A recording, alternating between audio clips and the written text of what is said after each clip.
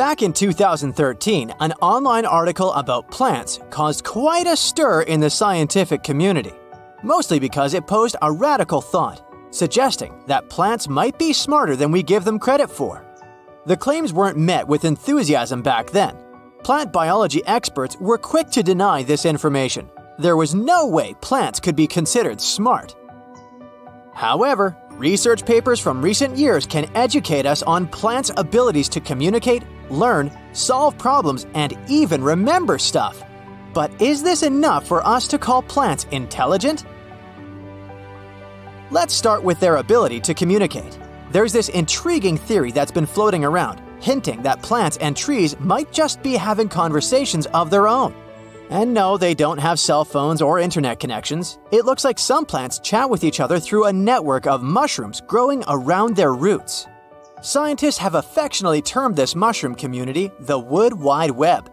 It's suggested these networks could be used for anything from shipping nutrients around to warning each other about impending dangers, like, say, a hungry caterpillar. If you think about it, communication could be a pretty handy skill for plants to have. They can't exactly pick up and run when danger is near or move around to spread their seeds in their surroundings. Because of these challenges, plants got creative. They seem to have teamed up with fungi to exchange messages and resources. Pretty innovative if you ask me. Plants may also communicate using sound.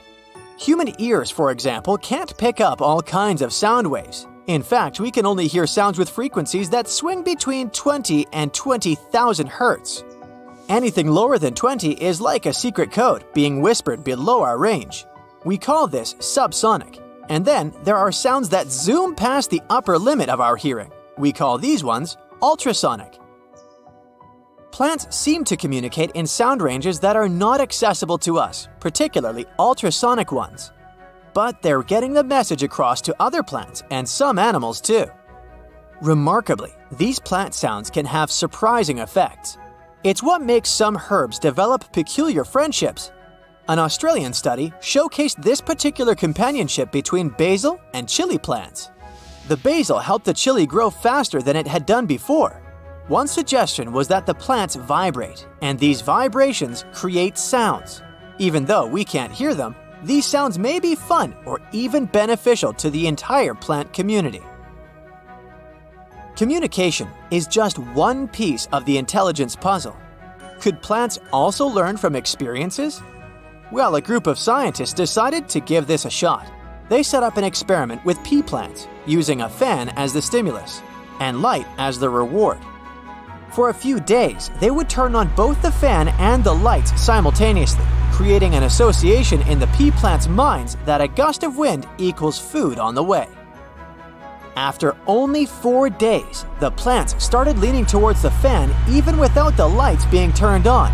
It seemed that the plants had learned to respond to the fan's breeze as if it meant food was coming.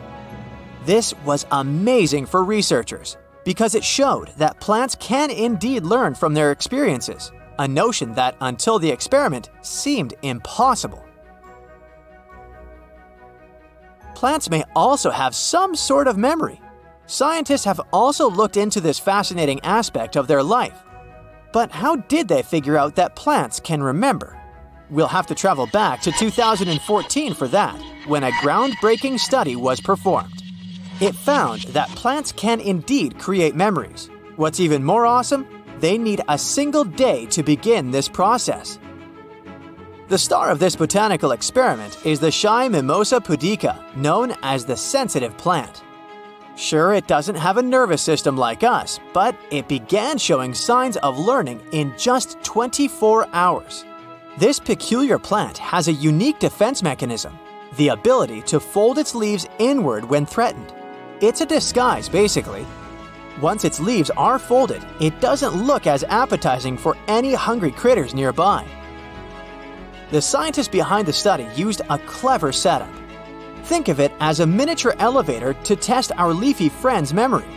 They simulated a fall by dropping the mimosa plant 60 times at 5-second intervals. This movement made the plant fold into its signature form. But here's the curious part. After those 60 drops, the plant stopped folding its leaves. It's as if the plant realized that the fall wasn't going to hurt.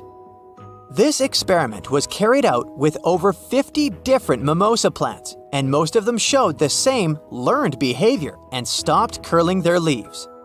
What this shows is that the plant was able to remember the fall and understand that it didn't need to react defensively to it. The plant learned that the drops were harmless, and it stopped wasting unnecessary energy to protect itself. If plants are really intelligent, do we need to start worrying about them?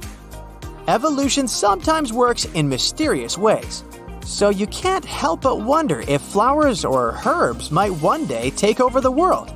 Let's not get ahead of ourselves, though.